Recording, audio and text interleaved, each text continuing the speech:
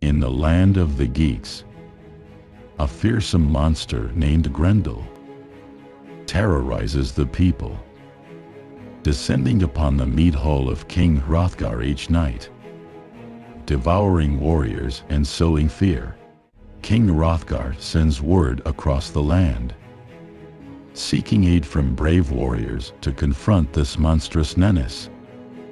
Hearing of the plight, a valiant warrior named Beowulf, renowned for his strength and courage, sails with his loyal companions to the land of the Danes. Beowulf introduces himself to King Hrothgar, vowing to rid them of Grendel.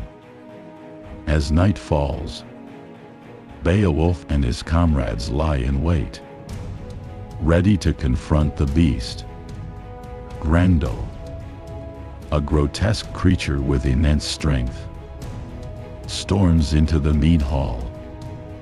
Beowulf, undeterred, engages in a fierce battle with the monster. The clash is fierce and intense, shaking the very foundations of the hall. He tears Grendel's arm from his body, defeating the creature.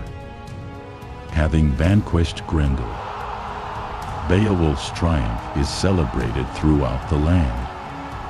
The people rejoice, grateful to be freed from the terror that plagued them for so long.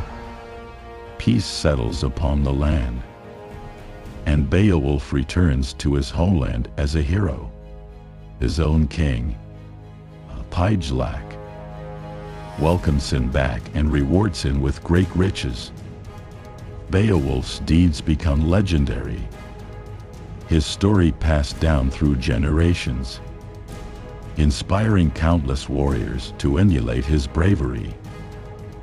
His heroic actions serve as a timeless reminder of the triumph of good over evil and the enduring power of courage and sacrifice.